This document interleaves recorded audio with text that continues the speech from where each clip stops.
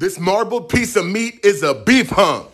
Gonna go ahead, remove the spine and any hard fat that's attached from there. Hit it with some Worcestershire sauce as a binder. Then I'm gonna make sure it's covered in my rub bang bang flavor gang. Let that seasoning rain. Gonna go ahead, skewer it up onto the pit barrel. Gonna let it hang and do its thing. 3 hours later, barking like a big dog. Gonna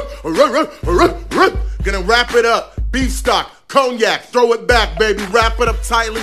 Back on until it's probe tender. The end result looks like a moon rock, smells like heaven, and it cuts like butter. Oh, doggy. And in case you didn't know, this is beef supreme. Flavor was packing, never lacking. No knives required, cause it shreds like butter too. Come on, baby, put some respect on my name. Hit it with some drippings if you really want to get to living. Keep it official, like a ref with a whistle. Better than brisket.